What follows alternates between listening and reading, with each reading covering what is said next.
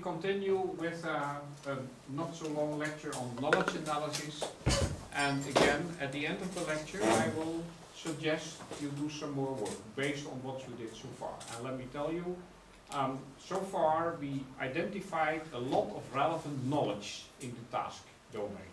So knowledge that is used by the different people working in the coffee shop and knowledge that is needed for the customers. And hopefully the knowledge for the customers is very clear by well, written on documents or written in the shop window. So we know a lot about knowledge. Now we are going to find a little bit extra information. So these are actually requirements for redesign, because tomorrow we are really going to kind of redesign the situation, come up with a proposal to maybe improve things.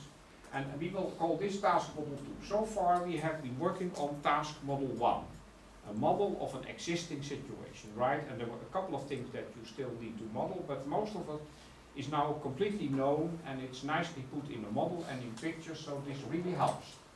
So now we are going to be inspired by, well, the current task model and especially issues.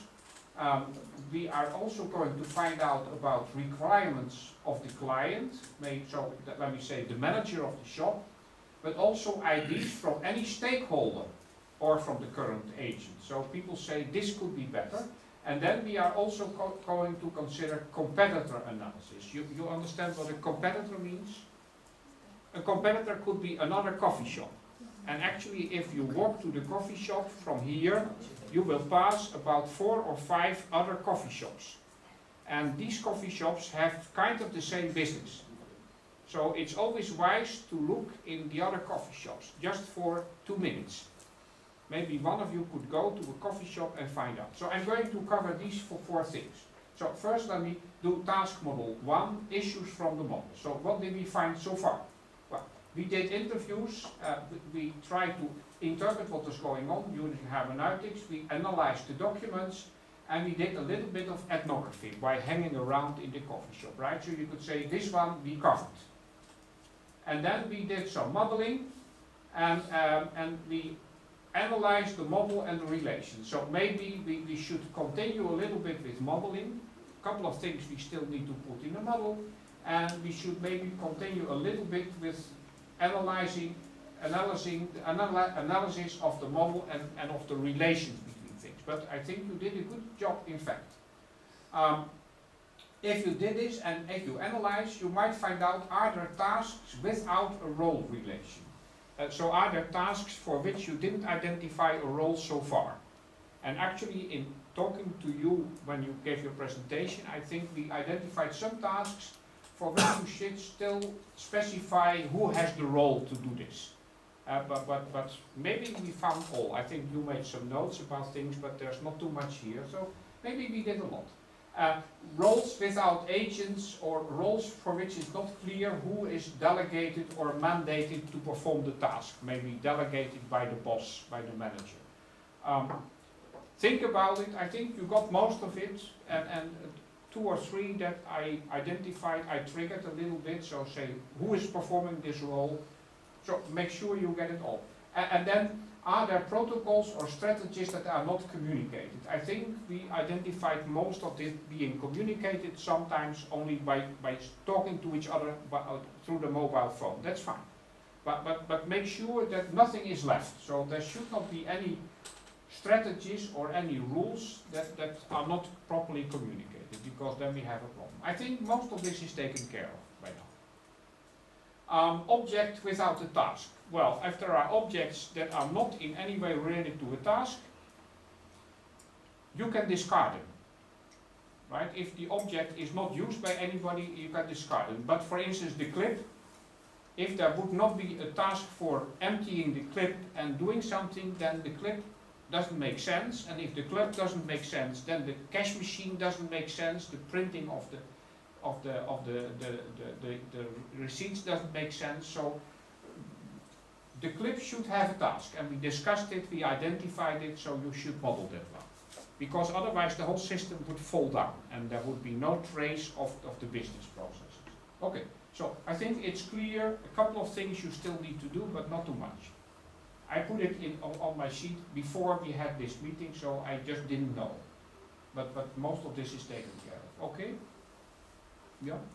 So, objects that change but not well specified, I think we identified all of this now.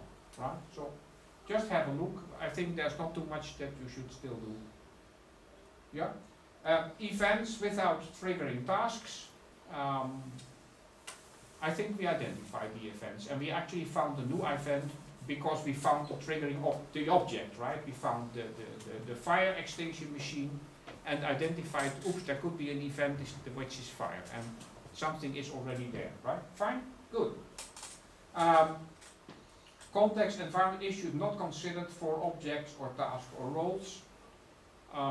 I think we identified, I told you, please make a map of the environment, a map of the shop, and make sure that nothing at the map shows us that something is not properly modeled, right? So you don't need to model any trash can, but if you find out in drawing the map that there's something important, then you should adjust your model. I think you're doing fine at the moment, but in general, these are all things that you should take care of. All of these. So check them, and if all of this is taken care of, then your task model 1 is full. Okay, requirements from the client of design. So the client, let me say, the manager might have some ideas, some requirements to improve the shop, to improve the business, to improve advertising to the customers.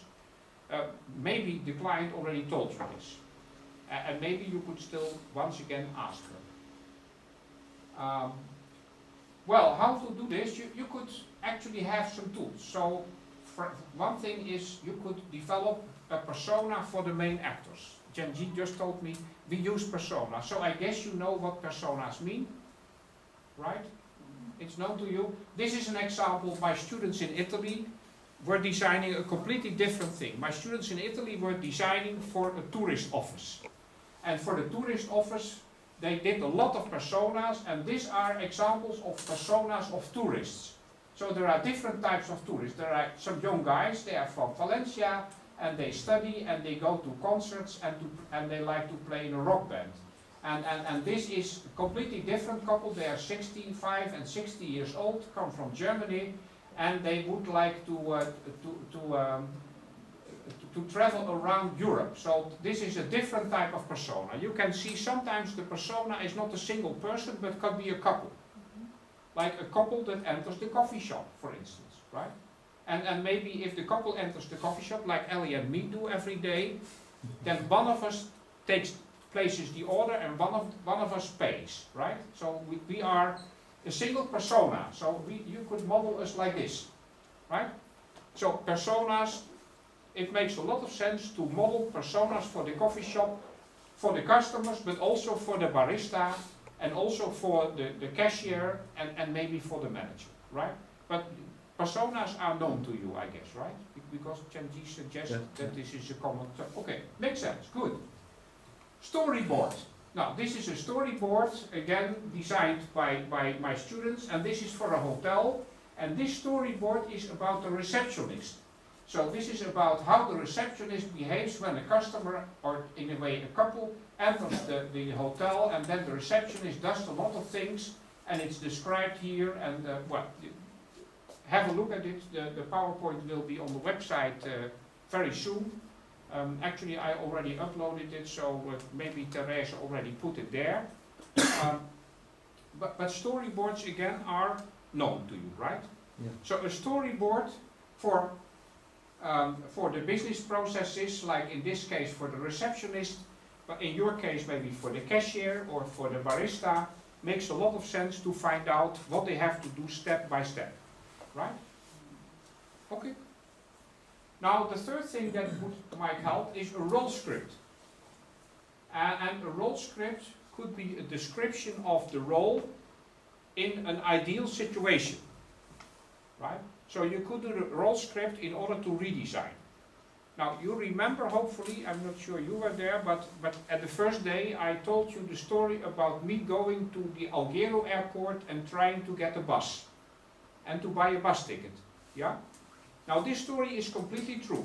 because this is the situation, well, this was the situation this spring in Alghero still. But my students in Alghero, my Italian students, redesigned the system. The system is not implemented, but this is the role script for the students after their redesign would be implemented. So it says, I arrive at the airport and the first thing I do is look for a bus station because taxi is too expensive.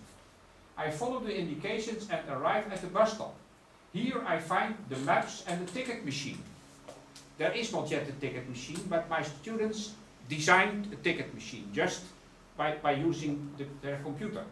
I search on the map where is my hotel and what bus line I must take. My hotel is the Catalunya Hotel at Via Catalunya number 1. To arrive, I must take the rest bus that arrives near my hotel. So at the new bus stops that my students designed, there is a proper map and you can buy a ticket. So my students designed a new ticket machine.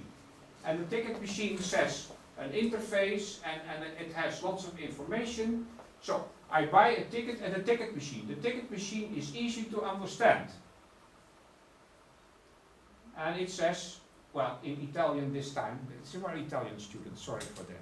So it says, choose your language, and then I can use different types of languages, right? Okay, so, then I can choose the type of ticket. It speaks Italian to you, but, well, you can understand that it says, select your ticket.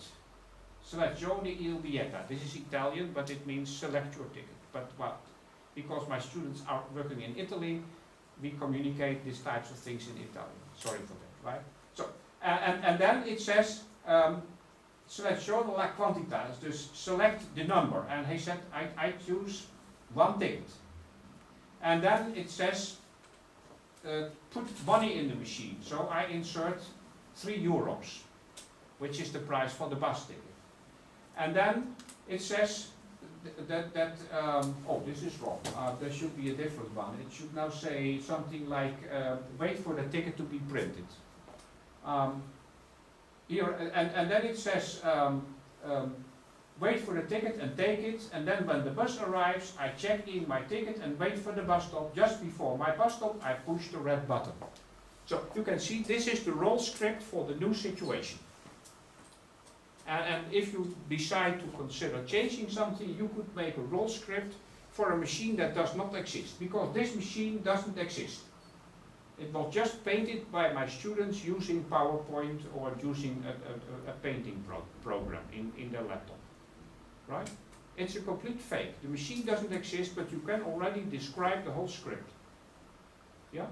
It's a way, it's a scenario of the future, which makes you think, which makes the client think, which makes the barista think, or whoever you would like to make a scenario about. And this scenario was of a tourist that wanted to go to his hotel, right? Yeah?